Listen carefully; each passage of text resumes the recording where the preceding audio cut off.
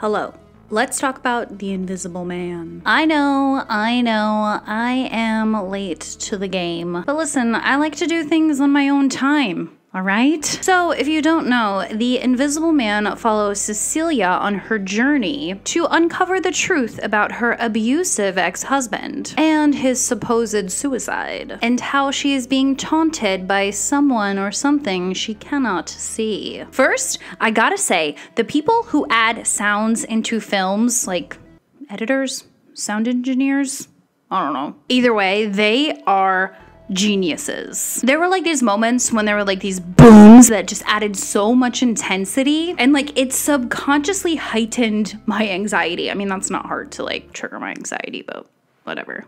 And then there were these moments that the music like didn't even sound like music. It was just like so violently aggressive and my heart was beating so fast. Another moment in this film that really got my heart beating was the attic scene, like when she throws the paint on him. So I was making dinner, spaghetti, if you want to know. And I was watching this movie and I took the pasta off of the stove to like drain the noodles, and I almost spilled the water all over myself during the paint scene. I vividly remember being like, hello? Also, her like shitty dead husband, their house is like, did you see that house? They're like rich. It was like a fucking fortress. Also, I have to give props to one of my favorite people in the whole world, Leigh Whannell, for directing, and I think he also helped write this horrific, brutal, amazing, disturbing film. I mean, the angles and the long pans just added like so much drama to my eyes,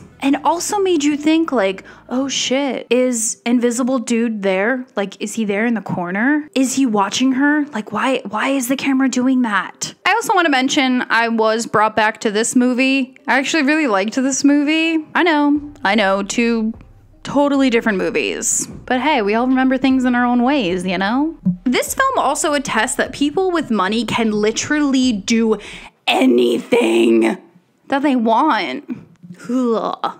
Also, yes, this film is technically a remake. The first film was released in 1933, and it's about a doctor who stumbles upon a potion that can make him invisible, but the side effect of the potion is insanity. So this doctor goes on a violent rampage, and the police struggle to hunt him down because obviously they cannot see him. Also, I gotta say, if I was Cecilia in this film, I would have literally strapped a GoPro onto my head to live stream to James and whoever else wanted to see it. This horror film also tapped into one of the hardest horror tropes I think that there is, and what I mean by that is one of these hardest, scariest horror tropes, which is trying to convince people around you that you are not crazy because you see things that are not there, and how everyone in the film is trying to like rationalize what you're seeing. I mean, the restaurant scene, are you kidding me? So I was sitting down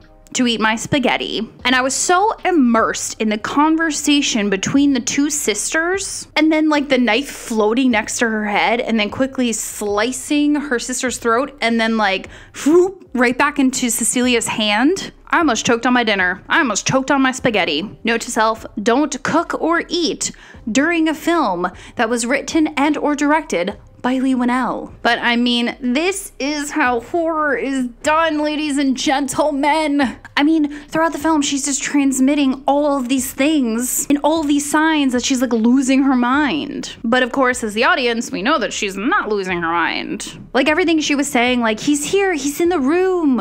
And everyone was like, ooh, she's batshit crazy. But we all know it's Adrian. But I love you, Oliver Jackson Cohen. You are so fine.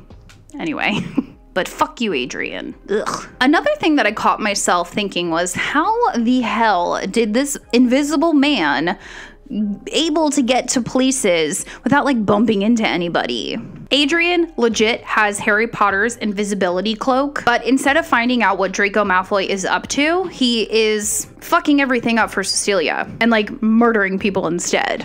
Also, did he like give himself superpowers? Because he was like crazy strong, but I mean, I guess I'd have to theorize that because he is invisible, he can sort of like, you know, wind up for the punch. The punch? I don't know. Okay. I gotta get a little serious. This movie, of course, has the overarching theme of shitty ass men who control women and how it can take a huge mental, physical, and emotional toll on these women. And sometimes to fully get out of the situation, these women have to go to the extreme. I mean, Cecilia was almost indicted for murder. She was kept in a mental institution. And yes, Cecilia had her femme fatale moment at the end of the movie, but like at what cost, you know? Also at the end of the movie, I want to know where her and James's like friendship is. Like, how does it stand now that obviously James knows what she did? I assume that he has to understand, but at the end of the day, he's a cop. I don't, you know, that's just my brain theorizing because I always like to know like more.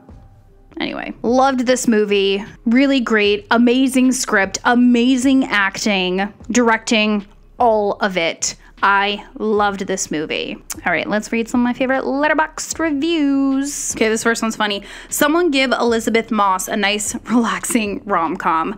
I don't think she wants one. I think she's good. Even when men are invisible, they cause fucking problems. Stay where we can see you, fuckers. The horror genre, this person's yelling.